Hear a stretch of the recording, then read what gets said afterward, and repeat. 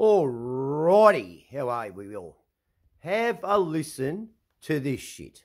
Just have a listen to this shit. What the government wants to do now. Just another tax, okay? And destroy people's lives. Just have a listen to this shit, right? I can't wait. Thanks, Sam. See you soon.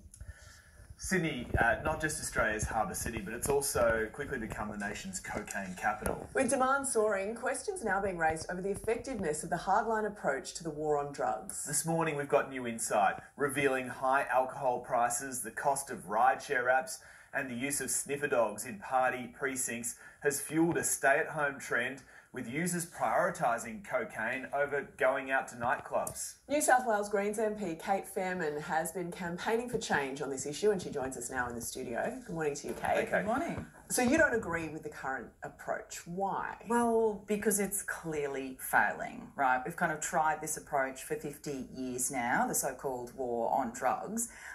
People in New South Wales, in fact across the country, are consuming more of most drugs, including cocaine. So in the last year, people of New South Wales consumed almost 2 tonnes. Across the country, 4 tonnes of cocaine. So it's not working. So people are paying more for it.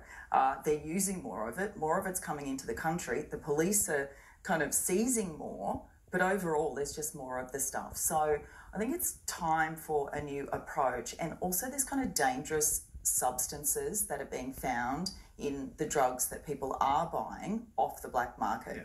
So Kate, what you're thinking and proposing right now is that governments regulate the sale of cocaine as we do alcohol. Is that right? No, not quite as we do alcohol, but it's a discussion that we should have. Potentially, it could be regulated in terms of, say, buying it from a pharmacy. I mean, we've got to actually think about what we can do, because honestly we've got more than 1 million Australians that are using coke at some point every year. That's a lot of people, and we're just going to say, look, just don't use this stuff, because people aren't listening to that. So are you suggesting it should be legalised, decriminalised? So the Greens haven't come out and said this should happen. Okay. What I've kind of said is, let's have a think about the way in which we could regulate it. Let's take it out of the hands of criminals. Like right now, 1 million people in this country are buying cocaine from the black market, and the police aren't stopping them. But isn't there a concern, though, that if you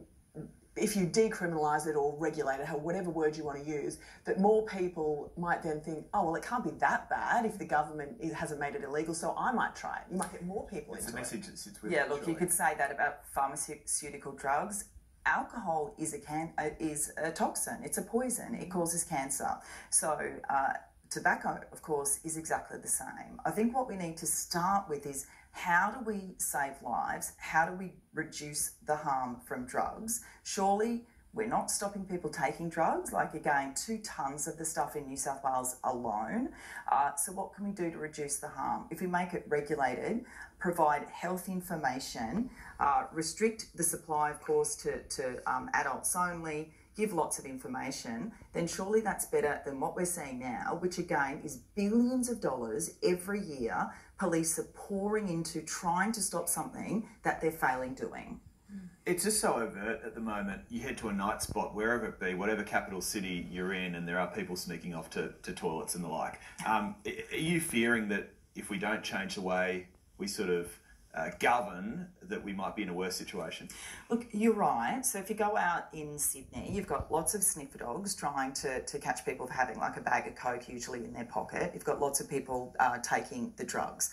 What can be worse? Basically, the problem is just going to increase. So over the last 5 years, more people are taking those drugs, the police are pouring more money into it, more drugs are coming through our borders. So it's just going to get worse. I can't see it ending. What we can do is tax it and put that money, imagine, into public health services, into paying teachers more, into schools and hospitals, instead of into the black market. No, it's certainly a big conversation. It's a big conversation. Kate, thank you so much for your time Thank this morning.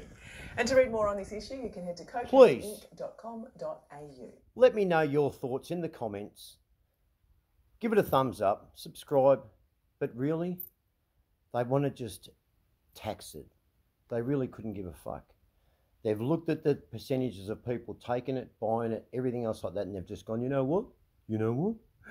We can make money on this, right? We'll tax it. Okay?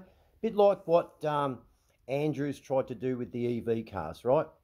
The deal with the EV cars is this, is they don't pay a road tax, but they pay for their electricity that charges their car. And he got fucked over on that, if you remember, and he implemented a road tax. And you want to know why you cannot implement a road tax on those EV cars? I'll tell you why. Okay? It's as easy as this. Because there is no excise on electricity. So, and that's why in America it costs more to charge a Tesla than it does to fill an F-150. It costs $74 American to fully charge a Tesla, and it costs $66 American to fill up an F-150 in fuel.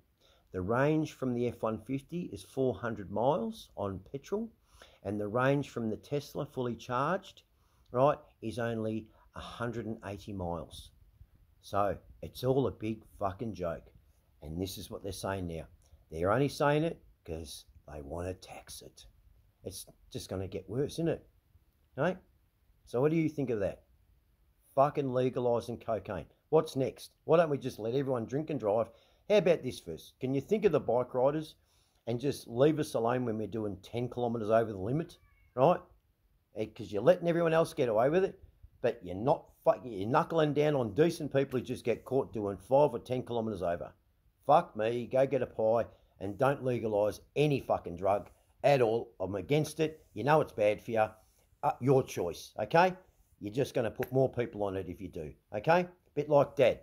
Adults buy alcohol, but then little Jimmy goes to the fridge. Yeah, mate, you can have a sip. So what's it going to be like if you can buy cocaine, right? Yeah, no, Tiffany, can you go get me the plate, please? And that, she gets the plate, gets some on her finger. Well, that's nice. Yeah, that's all right. No, not too much. You're only 7. They're staying home. They're not going out. Where are the kids? With them. Go get a pie.